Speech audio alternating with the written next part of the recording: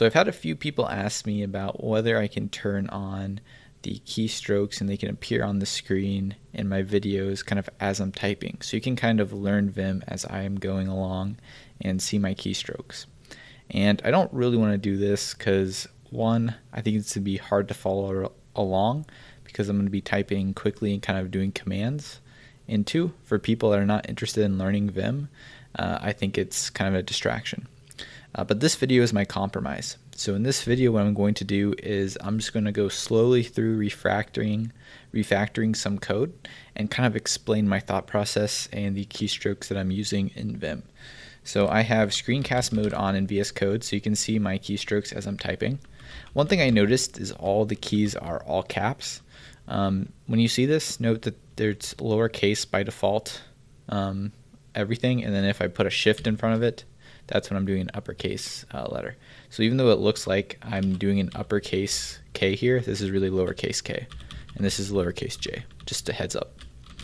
So yeah, so what we're going to do is I have this to-do list code that I wrote a while ago. This is just a class component in React, and I'm going to refactor it to a component, a functional component, and I'm going to do it all in Vim, and I'm going to explain how I would go about refactoring something, or basically just the code that I want to do to get around the file, to delete stuff, to change stuff, and so on. If you want to follow along with this exact code, I'll put a link to the code in the description, and then I am on branch 15. Okay, so let's go ahead and get started. So first things first is, I'm just going to move my mouse over to the right over here. First things first, I kind of want to delete this giant comment right here. And so in Vim, I am in command mode, and you can see me going up and down with my cursor. So that's JK. That's really the first thing you should learn in Vim. This is how you move around one letter at a time. Now, if I want to move a block of code, I do shift and then bracket. So you can see my cursor has moved a bracket of code here. This is those two are like the main ways that I will navigate through a file. So like right here, I would like to select and delete this entire comment right here. So one way I can do that is if you hit Shift V, capital V, that gives you the select mode in Vim. So you can see I have block select. What block select does is it selects the entire line here. So if I do J to go down, you can see it's selecting the entire line. And what I could do is just, again, I hit Command V to activate this at the top, and I'm going down. And all this is currently in command mode. So I can insert mode by hitting I, and you can see my cursor changes. And then I can hit escape to go out. All right, so K to go up to the top here. So Shift V, and then I'm going to drag my cursor down, JJJ, and then to delete this block, I press D. And there we go. I've deleted that chunk of that comment. So that would be like the common way I would delete a chunk of code. Is I would go to where I want to start, Command V, and I J all the way down. Now, this is where I can mix in my shift bracket and go up and down. By the way, left bracket goes up, right bracket goes down. So here I can shift V and then right bracket down and then D. Right, so you can see that I did that in like kind of like one stroke there. So shift V, select the block, shift bracket down, and then D to delete. So basically three things I did to delete there. You can do Control V. That lets you select just a section. You don't have to do an entire line at a time. So that's another way you can do it if you want to just do partial. So like let's say I want to delete to this part of the, I can, and then you just saw me push X. D usually deletes the entire thing. I don't know if I can use D here. Can I use D? Let's see if I can use D here. Yep, D works there too. So X, that deletes a single character there. All right, so that's how I would go about deleting this chunk. There's a couple other ways I could go about deleting this chunk. So I could Shift V. This I rarely do, but now and then I will. If you type a number, like let's say I type the number 10 and then I push J, what it does is it goes down 10 lines. So this can be helpful. So you saw me, what I just did to bring my cursor up here is just shift bracket is what I'm doing to bring my cursor up. So a lot of times what I'll do is if there's not really a block of code that I want and there's just like a couple of lines down or something, I'll shift V and then I'll say, all right, so we have 5, 16, subtract, it's 11. So we can do 11J and then there we go. And then press D, delete it. All right, I think we've done enough. You know, I didn't talk to you about that. So you just saw me U, that's undo. Control R is redo. So U, redo. So those are very common ones used a lot. So that's what you just saw me doing there. And that basically just undoes and redo does the last thing. And by the way, I can press U a lot of times. All right, so I'm gonna bring my cursor up here and I could press D twice. That deletes a line. So D twice, D twice. Just keep pressing D, right? I'm just pressing D a bunch. We're gonna delete one line at a time. Then I can press U, U, U, U, U, U, and we just undo one layer at a time. And then I can say Control R, right, and press it a couple times, and we go back, unravel. The other thing is, now and then I'll use this. If I want to delete like 11 lines of code, I could, instead of doing, I usually like to highlight to see what I'm going to delete first. So like I like to highlight, Shift V, go down 11 like that. But I can skip the whole highlighting step, and I can just say delete 11 lines by saying 11. And then hitting delete or DD, right? And that'll delete 2 lines. Okay, so I've deleted that chunk. That was a long time of just deleting that chunk of the comment, but I thought that was helpful to show. All right, so here I would like to go into insert mode. And not only do I want to go into insert mode, but I want to go into insert mode below this. So I would push O. So now I am in insert mode here. And I can press enter and I can type regularly. So again, just to show what I did, is wherever I want to go, I press O and it inserts a new line and puts me in insert mode below. So that's a very handy one. So hit escape, we'll undo that because I don't want that line there. I can also push I if I don't want to add a new line, but a lot of times I want to press O. I can also go from underneath and do Shift O. So again, O from the top, Shift O. So you can see there's like a lot of things going on. I don't know if I'm going at a good speed here. Let me know. I might do a future video slower or faster depending on how good the speed is. But if I'm actually just going, there's like a lot of key presses that can go on and it can be hard to follow. All right, so let's say export defaults and I'm going to say const to-do list. All right, so this is just me creating a function. And this is just me typing words. There was just no Vim there. That was just me in insert mode. So I hit escape to go back into command mode. And so what I'd like to do is I would like to go to the bottom of the file because the bottom of the file has the render function and I want to move it up here. So one way I could do that is I could scroll with my mouse wheel, right? But we're using Vim.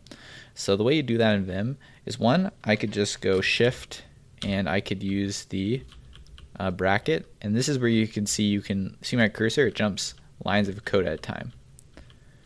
I can also just do J all the way down. I could say like 50J. Oops, I did way too much. And I could say 40K. I can go up 40 lines. So there's a lot of different ways you can navigate. I'd probably say the one I use the most is G. So capital G takes you to the bottom. Double G takes you to the top. So Shift G to the bottom, capital 2 G's to the top. All right, so Shift G to the bottom. And now I can see I'm doing K to move up. My cursor, and let's just scroll this up so you can see. Basically, I want to copy from here all the way to here. So another cool thing that you can do in React, well, not just React, really anything, is I want to see like the end of a parenthesis. So I can say shift and then %, or I guess shift 5 is %. And what that does is you'll notice my cursor toggles between the two parentheses. So this is opening parentheses, shift % takes me to the end. And so I use that all the time to jump between this. So that's very helpful. So like for example, I want to see where this closing bracket is. Shift %, I can see it's right there. Super handy. Okay. So here I would like to copy this render function and move it up. So for this, I'm going to say Shift V to select a block or the entire line. And then I'm just going to go down. And again, I could say Shift and then bracket to just go to the end of the code block. and then I'm going to press D to delete it. Now I'm going to press G twice to go to the top of the file. I'm going to move my cursor down with J, and then I've positioned it where I'd like to paste the code, and I paste it with P. So when you delete code, it's basically copied to your clipboard. So like for example, DD to delete that div there, and I can hit P to paste it in. And you'll notice you paste like right above your cursor. So like see my cursor's on line 7, paste it, it goes in line 8. All right, so I'm gonna delete that with DD there. And yeah. All right, so I moved this chunk of code up. I like to move some other stuff up here as well. So I'm gonna go Shift G down. And you'll notice now I'm gonna start to repeat a lot of keystrokes because those are the ones that I use the most. So I'm gonna use K to move up.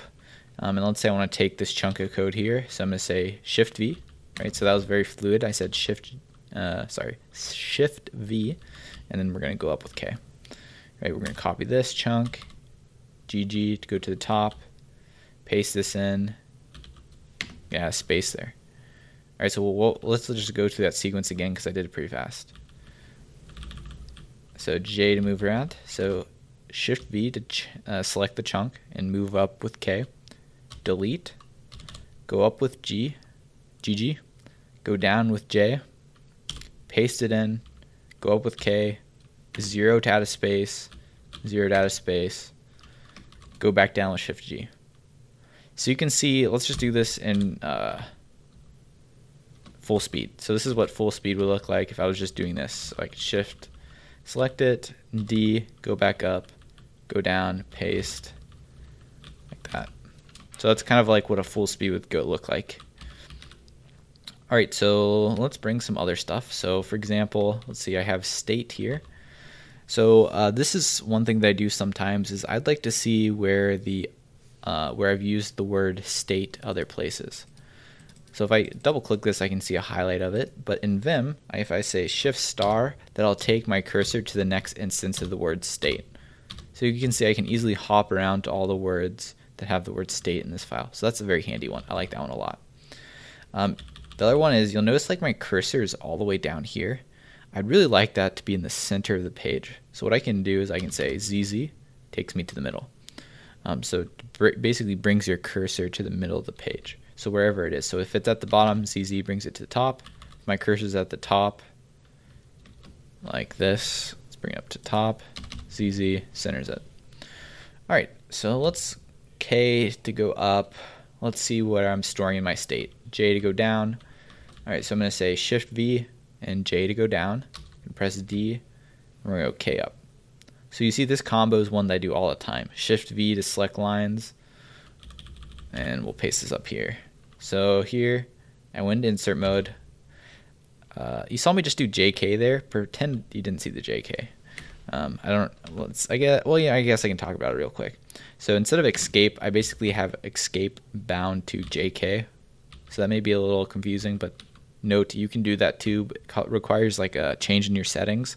For now, don't worry about it if you're new to Vim. If you're new to Vim, just use escape, that's fine. All right, so, okay, you'll notice one thing that I'll do, I haven't really shown yet, is like, let's say I want to like move my cursor in a single line. So like here, I'd like to go to the next word. I press W. W takes you to the next word.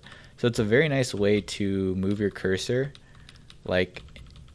So we kind of talked about how to go vertical up and down. But let's say I want to move my cursor horizontally through the line.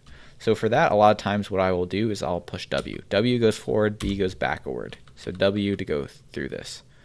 And then 0 takes me to the front of the line. All right, so WWW, go through, 0 to the back, W, J to go down, K to go up.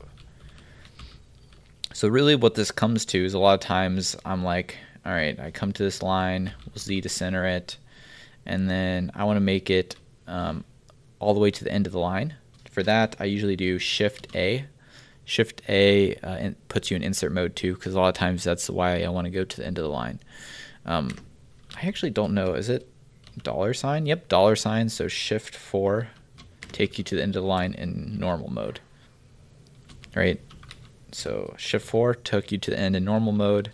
Shift A takes you at the end. So Shift A is usually what I use there. You also see me using 0. 0 takes you to the leftmost end of the line. So a combo that I use a ton is, so like let's say my cursor is here, and really where I want it to go is the beginning of this line. So I'll say 0, then W. 0W takes you to the beginning of the line. I do this all the time. Now it's good to note there's actually a better keybind that you can use. It's called Shift 6 or just the caret. That does what 0W does. I just don't have Shift 6 like memorized into my muscle memory yet, so I always do 0W, so you'll see me do that. I think that's pretty good for a first video. I think we went over like a lot of vertical movement, and that's some horizontal. There's more horizontal to go over, but I think I'll end the video here because we did a pretty good session of Vim, and that was a ton of keybinds right there. So practice those, and let me know if you guys like this below. We can do another session where I go over some more key bindings and refactor this code a little bit more, but that's a little taste. See, I think this like method would go a little bit better if I'm slowing down and kind of explaining some of the keybinds rather than just like putting them on as I'm coding full speed, because I'm afraid it'll just like look at all the junk that goes on the screen as I'm doing stuff. It'll just like be too fast that you'll be able to miss it. But anyway, that's that. Thanks for watching, guys.